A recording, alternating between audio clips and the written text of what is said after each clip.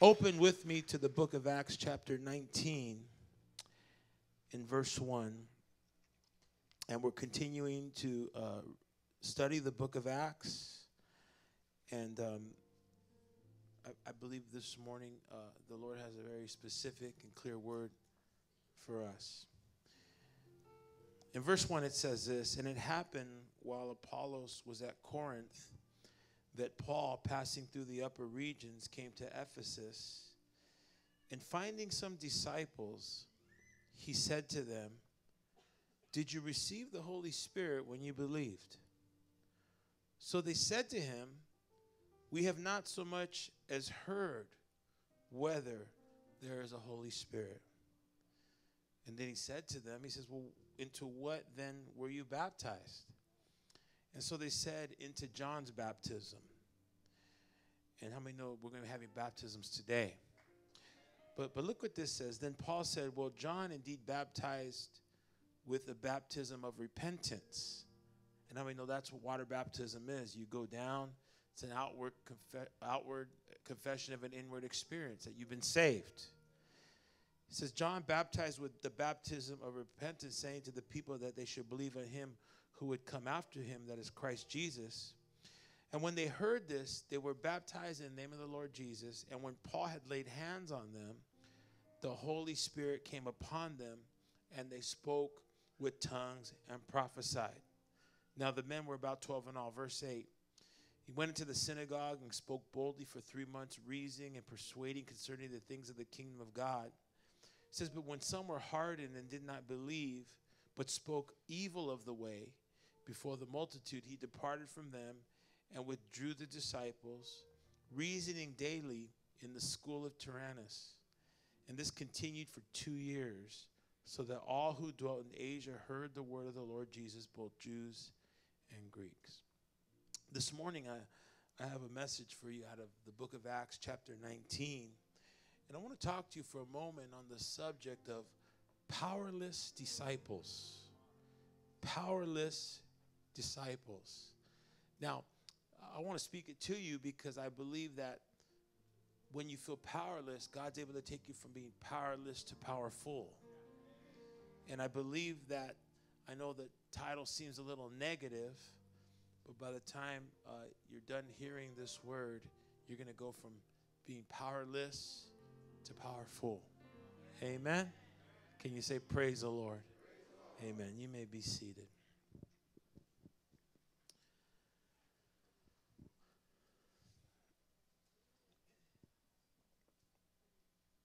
In the book of Acts chapter 19, we read here, and how many have been enjoying this Acts series?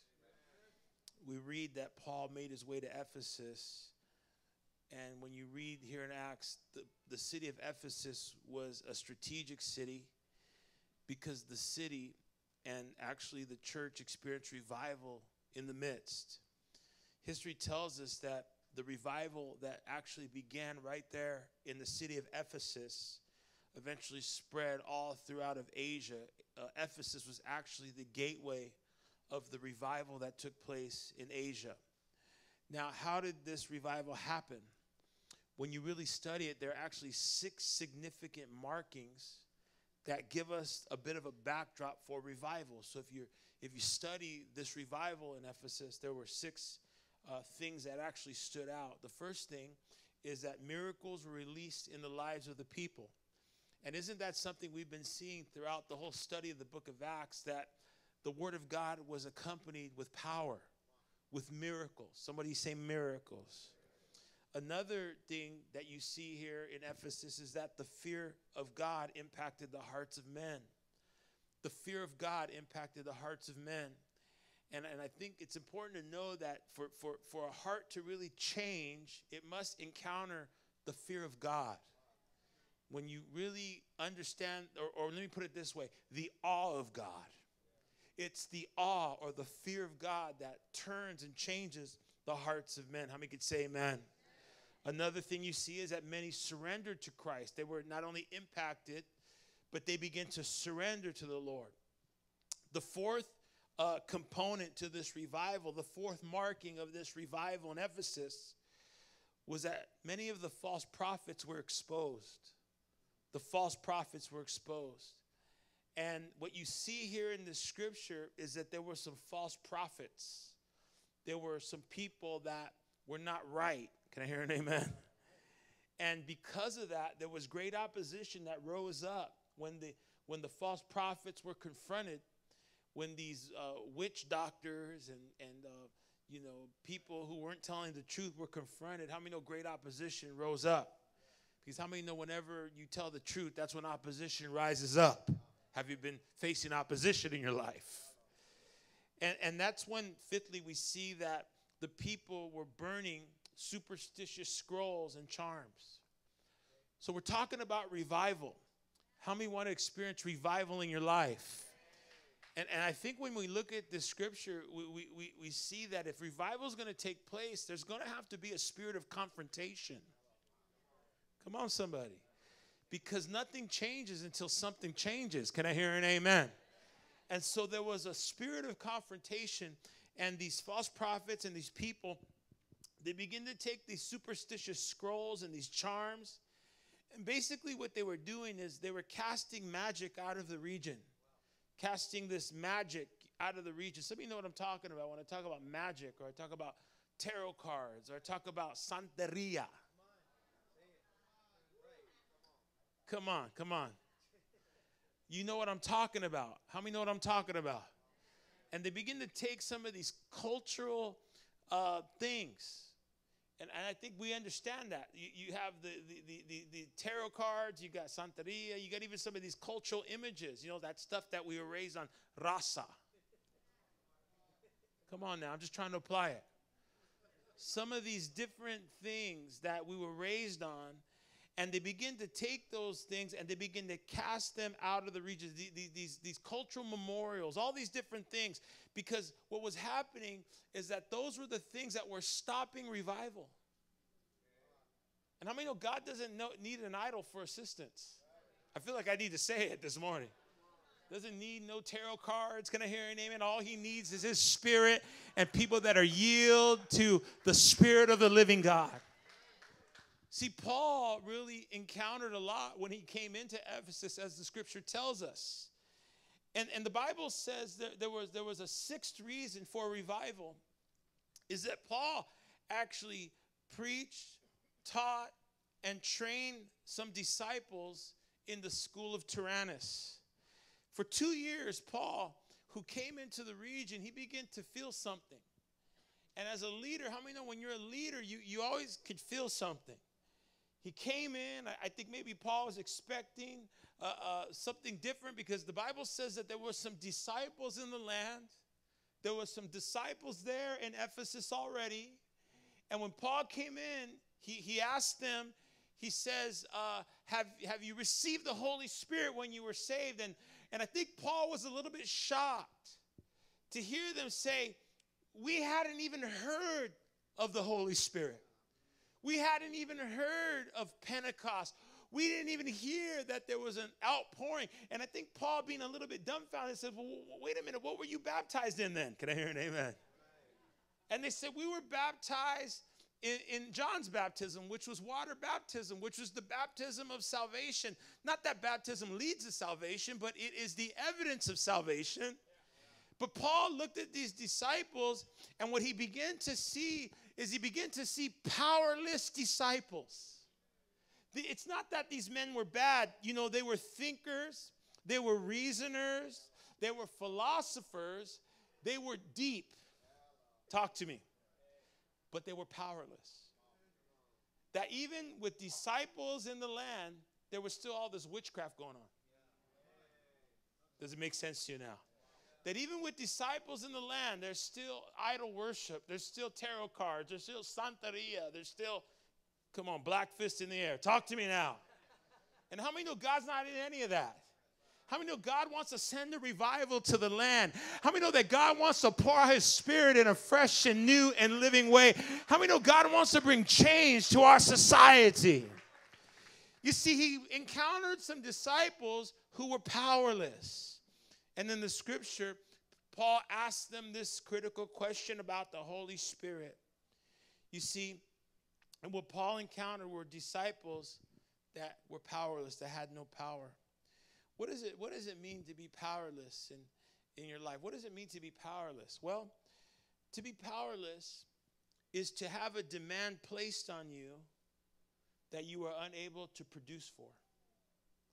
To be powerless is to have a demand placed on you to be unable to produce for. Let me kind of put it this way.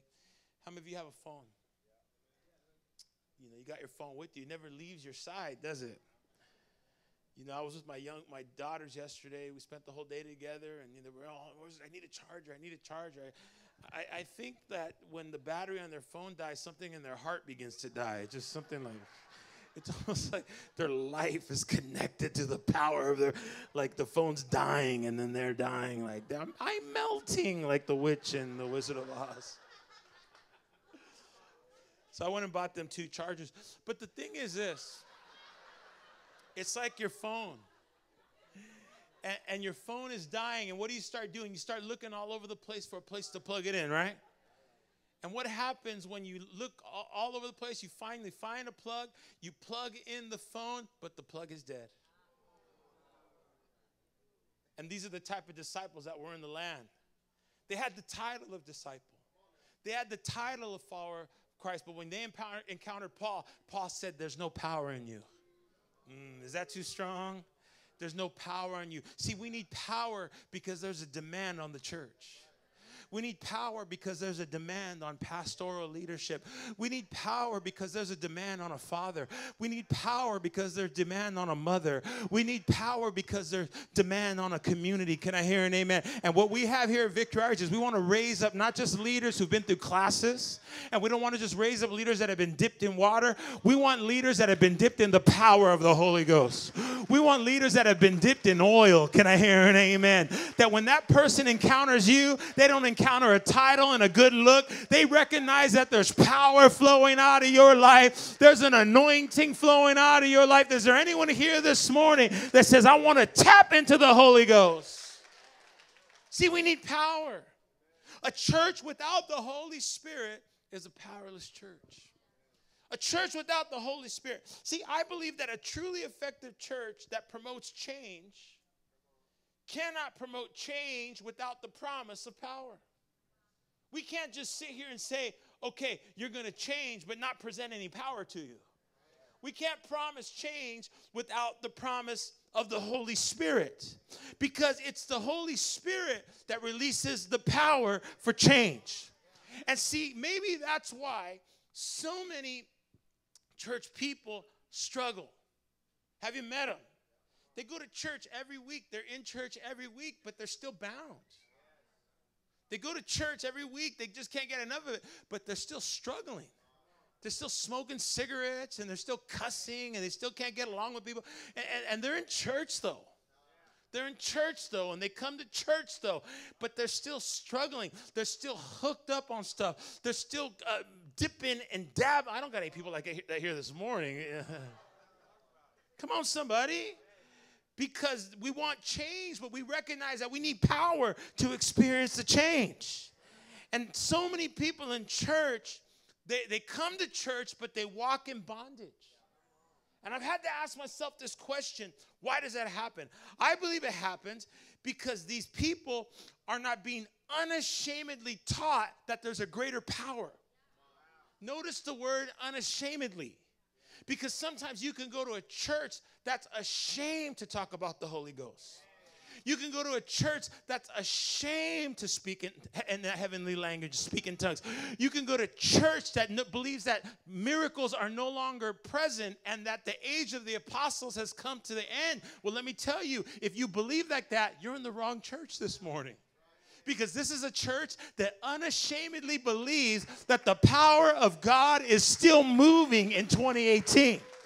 And we're not going to hold back from teaching you that the Holy Ghost is real and the Holy Ghost is powerful and God can still heal your body and God can still restore your mind. And God, is there anyone here that believes that God still does miracles, believes that you're in the right church this morning?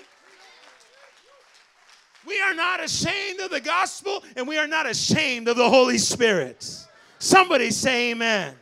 We're not ashamed to teach you that there is a power that is greater than drugs. We are not ashamed to teach you that there is a power that's greater than sex. We are not ashamed to teach you that there is a power that's greater than money. That power is called the Holy Spirit. That power is the sweet oil of heaven. That power is able to fill you up this morning. That power is able to change your situation. The Holy Spirit is in Victory Outreach this morning, and the Holy Spirit wants to send revival. We are not ashamed. See, why has the church walked away from the Holy Spirit? Because they say time has changed. Times has changed. Don't talk about the Holy Spirit. People are more sophisticated now. But their sophistication has led them to greater bondage and greater ignorance.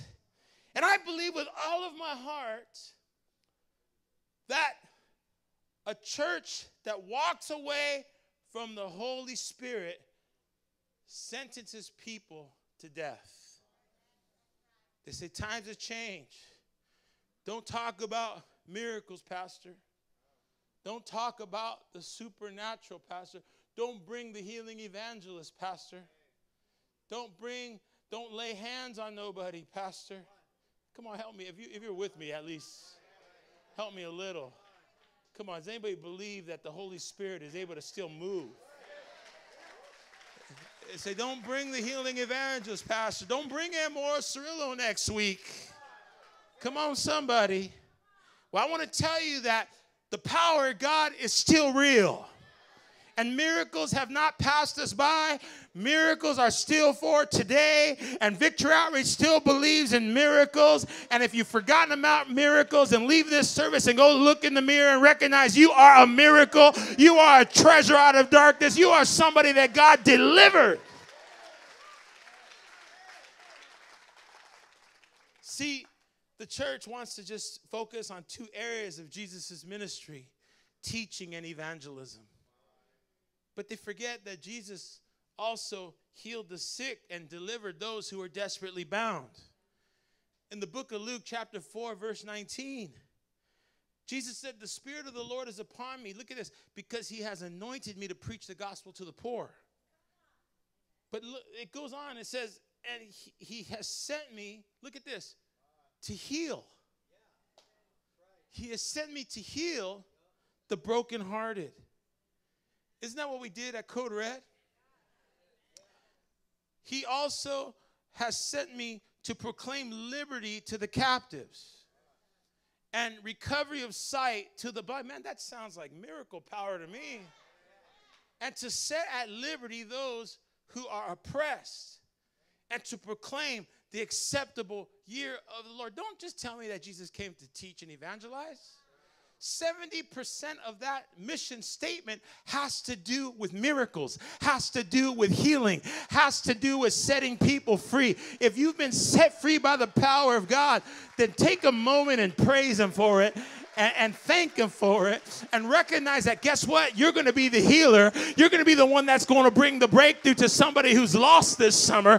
Come on, somebody, and thank the Lord that we still believe in his power. How many know it's real? Look at what Paul said. In 1 Corinthians chapter 2, he says, and my speech and my preaching were not with persuasive words of human wisdom, but in the demonstration of the Spirit and power. Paul, he didn't just believe in preaching, he believed in demonstration.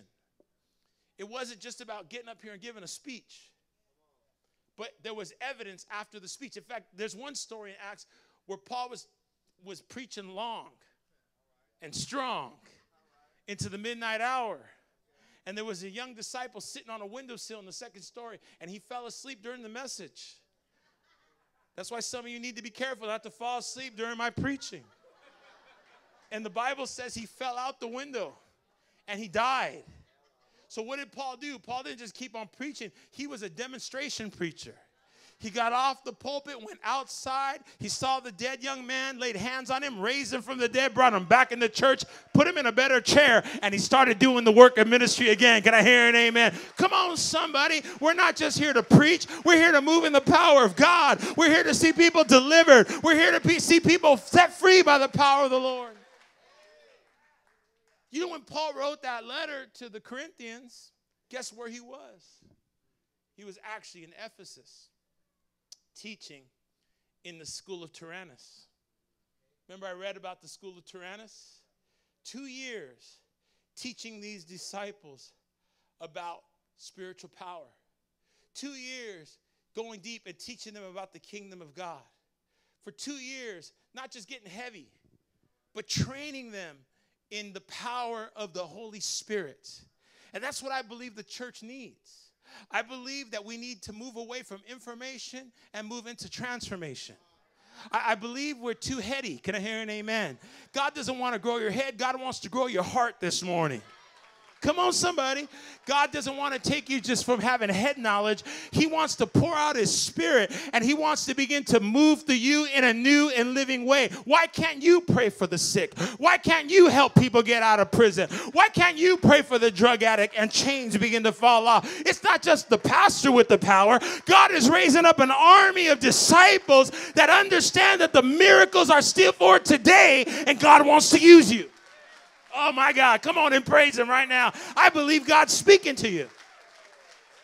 So here's Paul in the school of Tyrannus. Let me put it this way. Here's Paul in the family life flow, teaching and raising up disciples for 2 years. Can I hear an amen? We got our own school of Tyrannus. Come on, somebody. We're raising up powerful disciples. And here's Paul teaching them and training them. And I believe he gets inspired by the Holy Spirit. And he writes to Corinthians and says, hey, guys, listen, don't just preach, move in the power. Tell your neighbor, move in the power. Come on, tell him, move in the power. Whew. Things will get better when you start moving in the power. See, there's 3 powerful things that disciples know when it comes to the power of God. Number 1, write this down, then I'll be done. They know. Are there any disciples here today? Okay. There's 3 things every disciple knows about the power. Number 1, they know what the power is for. They know what the power is for. Book of Acts chapter 1 verse 8, Jesus said, you shall receive power when the Holy Spirit comes upon you. In the Greek, the word power is the word dunamis. Dunamis power. Dunamis is where we get the word dynamite. When you think of dynamite, what do you think of? Explosion. The Holy Spirit will create an explosion in your life. It's the Holy Spirit that causes good things in your life to begin to explode. It's the dunamis power that sets you on fire for God. And what we should learn here, what every disciple knows, is that the Holy Spirit brings explosion in the areas that glorify God's purpose and not ours. The Holy Spirit is not for your purpose. The Holy Spirit is to fulfill God's purpose. Are you hearing me?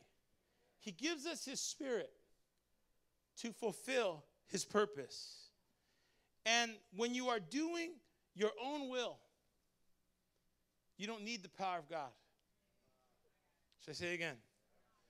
When you're doing your own will, you're doing your own thing, and you're knowing rebellion to God, and you're knowingly going in reverse, talk to me now. You don't need the anointing. You don't need the Holy Spirit. There was a movie that came out a few years back entitled, I Can Do Bad All By Myself. Some of you saw that movie. Some of you right now are starring in that movie. And when you can do bad all by yourself, you don't need the Holy Spirit. You don't need the Holy Spirit to make you go in reverse. See, but the power of God, watch this, and this will bring you hope, becomes manifest when you decide to follow God's will. The Holy Spirit gives you the power to do his will. It becomes manifest in particular areas of your life. Last week I mentioned that when your character is being tested, it gives you perseverance, right? When you're under attack, it gives you might in the spirit. There's a lot of things it does. But the question that I have for you this morning is this, and it's a critical question. What has God been asking you to do? What has God been asking you to do? Now, I know what God's asking me to do. When I wake up in the morning, I know what I'm supposed to do. When I'm here this morning, and I'm here, and I'm doing it because I know what God has asked me to do. I know what I'm supposed to do. And when I don't feel like doing what I know I'm supposed to do, that's when the Holy Spirit shows up. Because I step out to do it anyways. Not in my power, but in his power. Come on. And that's why I asked you that question. What has God called you to do? What is he asking you to do? He's been asking you to do something. He's been asking you to go deeper. He's been challenging you in some area of your life. He's saying, I want you to take a step. I want you to go forward. I want you to come out of this relationship. I want you to come out of this sin. I want you to make this change in your life. I want you to get better in this area. See, I know what God is asking me to do, but what is God asking you to do? Now, some of you say, I don't know. Then that's why you're not growing. Because if you're growing, you're understanding that the Holy Spirit is always leading you somewhere. The Holy Spirit is always wooing you. The Holy Spirit is always drawing you. The Holy Spirit is always saying, come on, let's go. Come on, let's go. Come on, don't get satisfied. Come on, don't get stuck. But I'm afraid. But I don't want to do it. But I failed last time. And God's saying, I've given you the Holy Spirit. And in your weakness, the Holy Spirit will make you strong. The Holy Spirit will be there for you. The Holy Spirit will give you the dunamis power. There'll be an explosion in your life. I'll set you on fire. Come on and say amen. I'll help you do God's will. What's God asking you to do? You see, his power is there for you. So every disciple does great things because they know that the power is available. Tell your neighbor the power is available. What's the second thing every powerful disciple knows? Is they know who can move in the power. They not only know what the purpose of the power is, but they know who can move in the power. And that's a good question. Who has the right to move in the power of the Holy Spirit? Who has the right to call on the Holy Spirit? Who has the right to do miracles? Is it just the pastor? Who has the right to move in the supernatural? Well, those who can move in the power of God are those who are cleansed by the blood of Jesus, but secondly, those who are cultivating a relationship with the Lord. Okay? You got to be cleansed, but you also got to be cultivating. Tell your neighbor, you got to be cultivating. See, to be a disciple, a real disciple, not just with title and a diploma and a few VETI units under your belt, but who wants to be a real disciple? Okay, all right. Well, if you don't want it, it's okay. I mean, you don't. Then you need to be cultivating your relationship with God. Every disciple needs a prayer life. Every disciple must have a time of prayer. Every disciple must pray. We don't pray because we must. We pray because we need the Lord daily. We need the Lord daily. How many of you really need the Lord daily? Well, listen, as the Lord starts using you more and more, you're going to come to find that you don't just need the Lord daily, you need the Lord hourly. Because there's a demand on people. There's a demand on a disciple. There's a demand on a parent. There's a demand on a pastor. There's a demand on a leader. And when that demand begins to grow, praying once a day is not enough. Paul said to stay in a spirit of prayer. He says, what did he say again? Pray without ceasing. I'm sorry. Pray without ceasing, meaning don't stop praying. Stay in a spirit of prayer. Don't just pray in the morning, but walk in prayer. Pray over every issue. Pray every time they put pressure on you. Pray every time you got to challenge the tackle. Come on, somebody. Need a sermon? Pray. Need to talk to someone on the phone? Pray. You feel like the cops are following you? Pray. Can I hear an amen? Why do we got to pray? Because there's a demand on a church. There's a demand on the leader. There's a demand on a generation. And we're the ones that God wants to use. So we've got to learn to pray. We've got to respond to that demand. See, we've got to pray. We've got to have a relationship with the Lord. Why do we need that relationship? Because you know, let me put it this way. I didn't say this in the first service, but I'll just put it this way because I'm kind of feeling comfortable right now. But the devil is not the punk we claim him to be.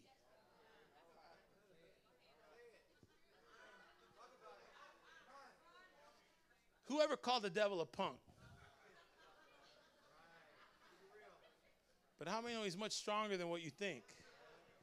And in the book, in the Acts 19, we read in verse 13 through 16, that there was these Jewish leaders that got all caught up in the hype. All caught up in the hype of miracles being released. All got caught up in the hype, in the notoriety that came along with it, with the fame that came along with it. Just like some young preachers and young people, they see us doing all this. Say, ooh, wouldn't that be nice to get up there and to preach and talk to all these people? And wouldn't it be nice to get on a flyer? Wouldn't it be nice to get in the ministry? And sometimes our heart's not right towards it. And these leaders, these Jewish leaders, got all wrapped up in the hype. So they went out and they started to try to cast out demons. But this is how they did it. They went out and says, in the name of Jesus, who Paul preaches.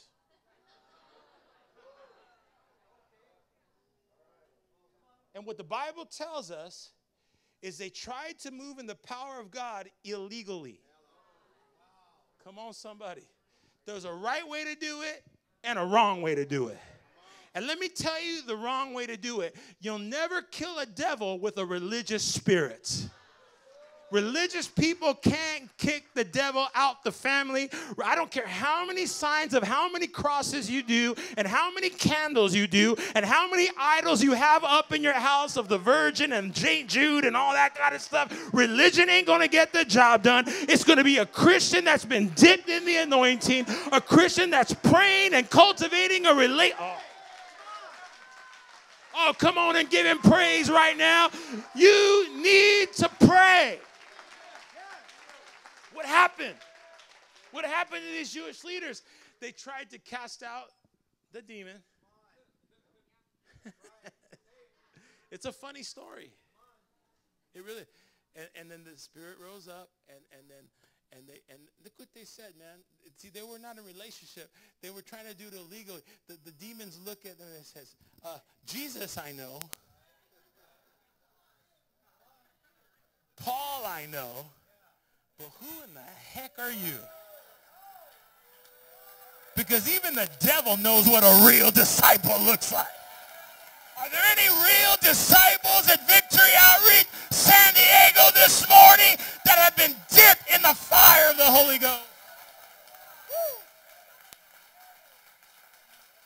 And you know what happened? The devil, the spirits came up and they slapped those guys around and kicked them and pulled their pants down, gave them a wedgie, and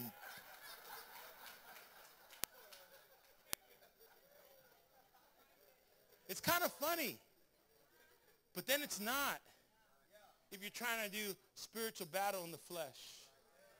And what am I saying to you is that you need a relationship with the Lord, new person.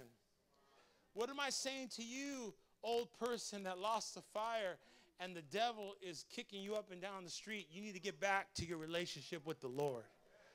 What am I saying to those of you Christians that are here, but you're struggling with things in your life and you can't get free? It's okay to be dipped in water, but get dipped in oil.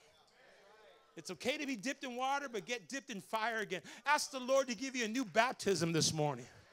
He said, oh, but you don't know what I've done. It doesn't matter what you've done. The fire will burn the sin away. The fire will burn the chains. The fire will burn the bondage. He wants to give you fire. He wants to pour out his spirit. The Bible says in the last days, I will pour out my spirit upon all flesh. Your young men will prophesy. Your old men and women will dream dreams. Come on, somebody. Who wants a fresh outpouring? Who wants a fresh anointing? Who wants to be dipped again? Woo! Come on, somebody. This scripture tells us right here, I'm almost done, that we can't go try to do it messing around in the flesh.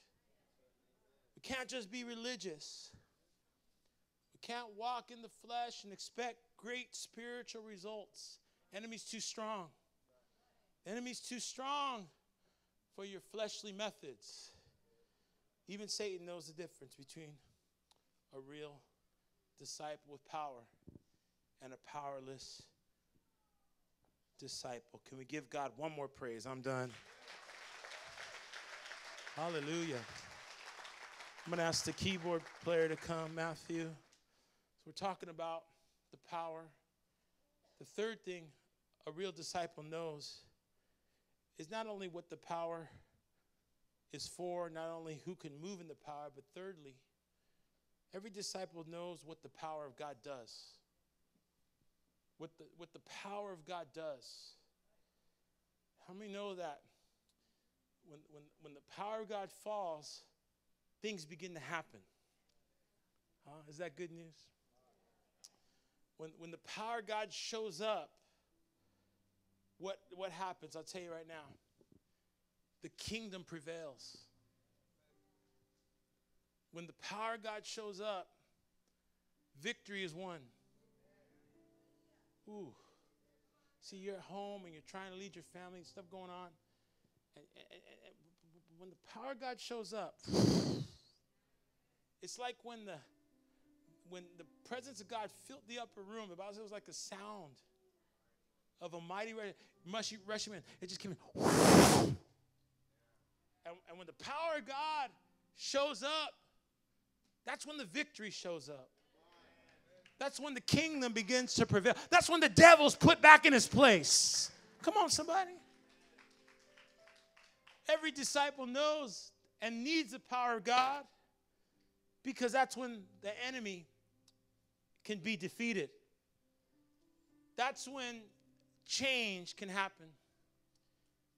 And I think even some Christians, you're here, but you need some change. You need change. You need something, man. You're like, this is not feeling the same. It's not feeling the same. Serving God's not feeling the same. Ministry's not feeling the same. Leadership's not feeling the same. I don't know if I was thinking the wrong way when I got into it, but it's not feeling the same. And the reason it's not feeling the same is because the Holy Spirit is not there. And we need the Holy Spirit to come back into our ministry and our life in full force. Because when the power of God shows up, that's when everything, I said everything, begins to change. That's when real transformation happens. Transformation. That's why I think some of us, the hype wore out. In Victory, sometimes say the honeymoon's over. And things change in that way. And then you know whether you have religion or relationship. And what we need and what we should desire in our life is transformation. Something's got to change. Something's got to be different. Something's got to happen. When the power of God shows up, that's when legion can be kicked out of the region. Legion. You know who Legion is? That demon, right? The Gadarene demoniac. Jesus fed the 5,000, crossed the Sea of Galilee, encountered the Gadarene demoniac was cutting himself, chained with all these chains. They didn't know what to do with them. They locked him in a cave. Jesus set him free. 1,000 demons came out of him. And when the power of God shows up, that's when legion can come out. But not just kick him out of your life and kick him out of your home, but let's kick him out of the city. Come on, somebody. Come on, how many want to see the devil just kicked out of our neighborhood? Can't do it with religion. We've got to be dipped in the power. Dipped in the power of God. How do we know that happened? Because in Acts 19:19, the community had some serious change. In verse 19, it says, and also those who practiced magic brought their books together and burned them in the sight of all. And they counted up the value of them, and it totaled 50,000 pieces of silver. My God. 50,000 pieces of silver. That's how many books of magic, charms, idols, Aztec calendars. Come on, somebody. Shoot, even burn the banderia calendar you get from the... No, I'm just kidding.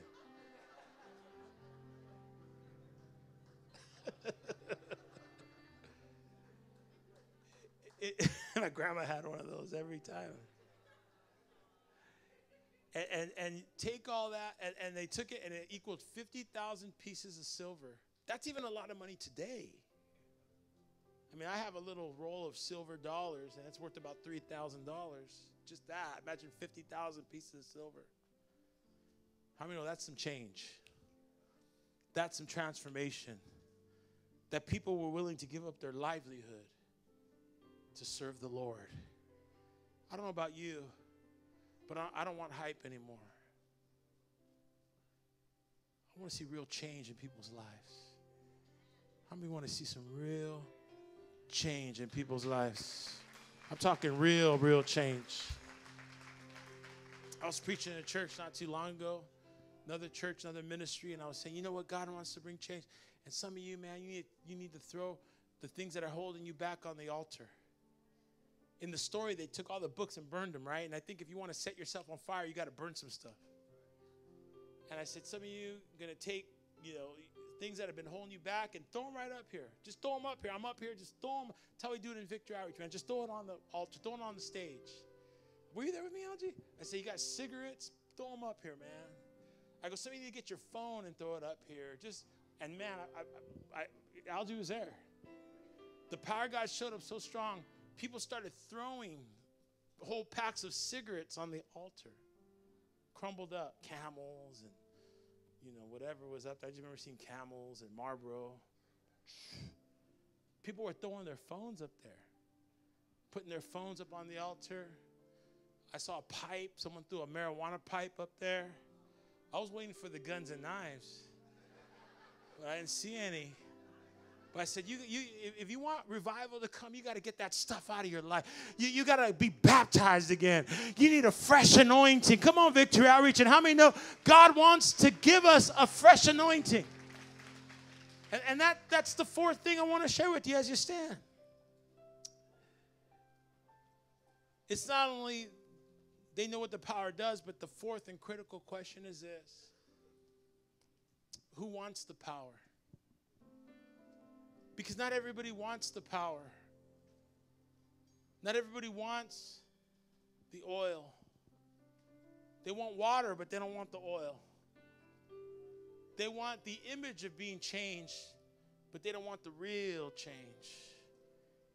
I'm going to tell you what gives you the real change is the baptism of the Holy Spirit.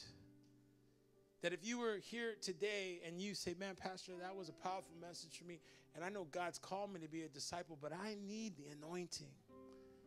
I need the power of God in my life. I need that power to be released. I don't know who you are or where you're at in your life right now, but all I know is that the Holy Spirit is available to you. Available to you. You say, I really want to step into change and transformation. And if you're here this morning, I'm going to ask them to minister in song. Set an environment for the Holy Ghost. I know some of you have to go home, but if you could stay a few more minutes and let the Holy Spirit touch you, let the Holy Spirit anoint you with power. Those of you that graduated the Family Life Flow, I think every one of you should be at this altar. Because it's only the Holy Spirit that's going to bring that total change and transformation in your life and empower you. Because the Holy Spirit will empower you as well. Can you just lift up your hands right now? Lift up your hands and talk to the Lord right now in your own way.